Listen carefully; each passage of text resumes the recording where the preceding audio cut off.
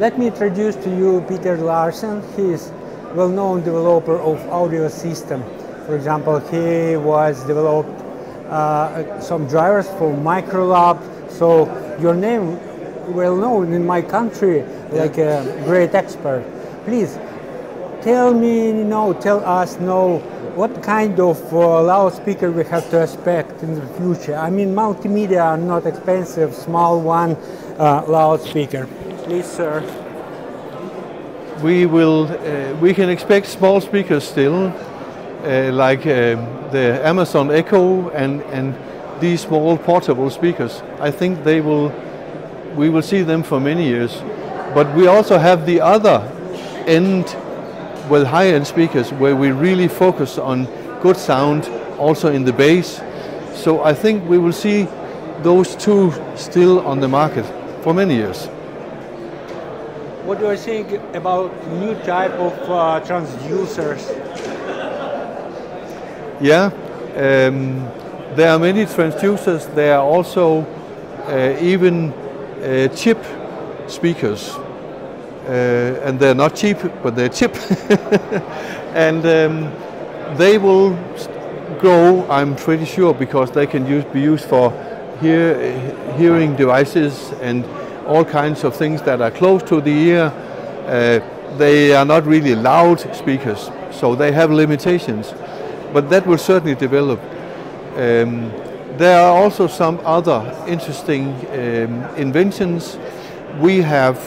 I have developed with a colleague new forms of spiders where we use wires.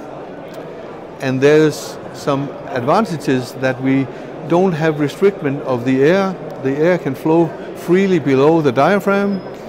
And we have even one where we have no surround, but we use the wires instead. It's a very special device, but we like to push the limits.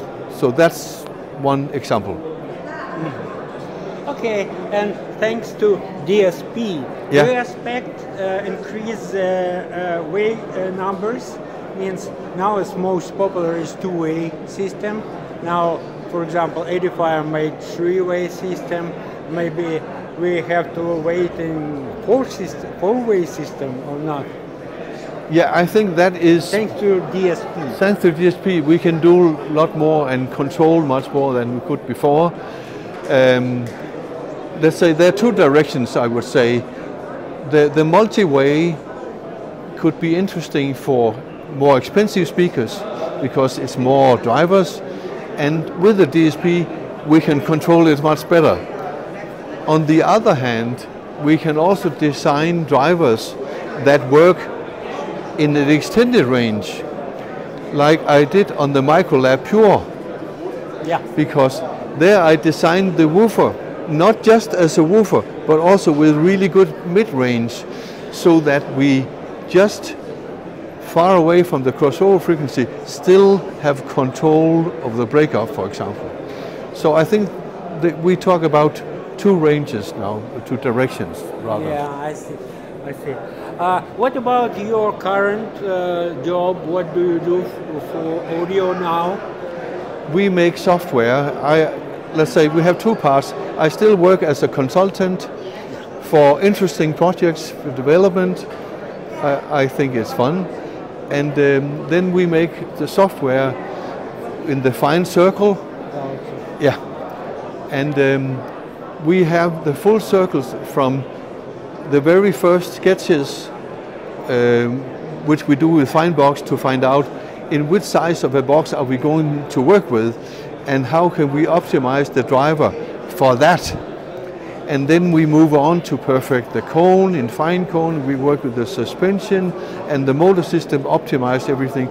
So we can optimize the driver even before we build the first prototype. So the first prototype will be very close to the real target.